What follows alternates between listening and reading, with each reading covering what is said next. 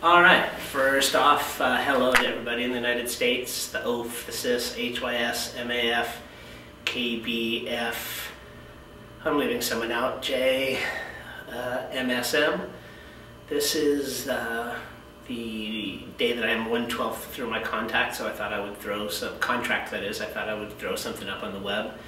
I think that my initial plan to come over here and have the Koreans revere me as a god just by virtue of my obvious superiorities has failed, and I'm going to have to rethink that one. My current plan is to continue to work and get paid, and possibly I'll go a little bit beyond that later. It's been a good month. The teaching has now settled down. I think I'm in pretty good shape with respect to it. I'm actually already plotting out what I might do next semester to make it a better semester than this. I think it's probably about a 50-50 chance this time that I will stay another year here. Part of that depends on the OAF. If I don't, I might consider, I think I've said this to some of you, taking a five-month journey to China, which is paying for short English contracts to teach there. Depends on a lot of things, what happens in Tibet, how the Olympics play out, you know, if the United States is still friendly with China at that point. Other than that, it's basically just the same as living at home, really. I go to work, I come back, I go to sleep, I get up, I go to work. A couple of other differences, I don't go out nearly as much.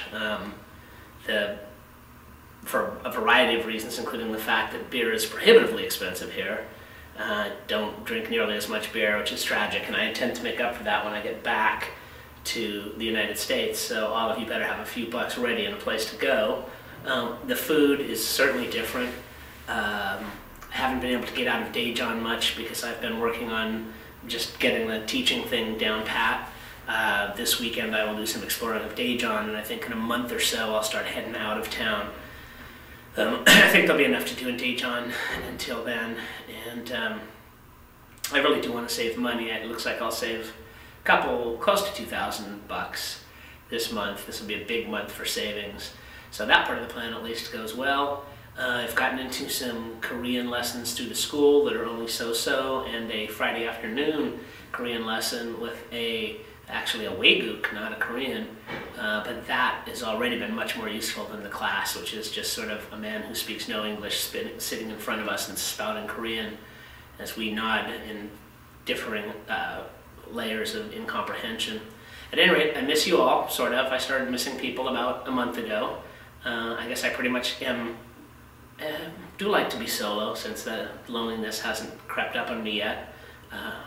Who knows, you all might start getting horrifically panicked and weepy, soju-laced phone calls in a month or so, but I'm not at that point yet.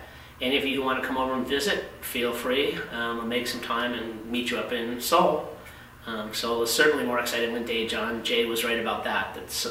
Once you get outside of Seoul, you kind of you don't miss Korea so much, but you don't get the distillation of modern Korea the way that you do in Seoul. At any rate, with that said, I think I'm going to digitize this, throw it up on the web.